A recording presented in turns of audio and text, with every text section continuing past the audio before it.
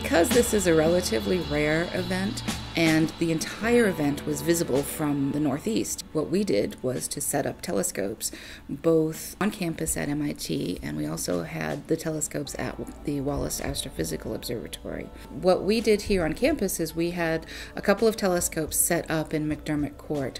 We had a bunch of students from EAPS and physics coming by and helping out with the telescopes and helping people. They were also helping taking pictures. We had one telescope equipped with a camera. Two of them were set up to capture the sun and Mercury in just white light. In that configuration, what you see is Mercury as a small, sharp black dot crossing over the sun. And you also get to see sunspots in there, glorious, you know.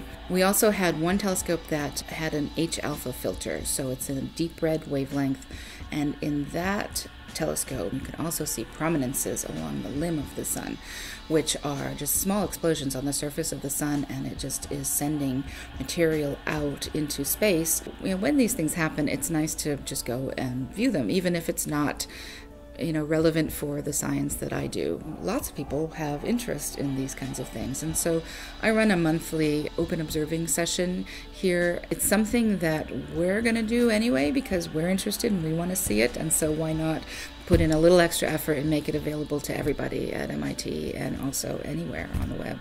So that's what we did.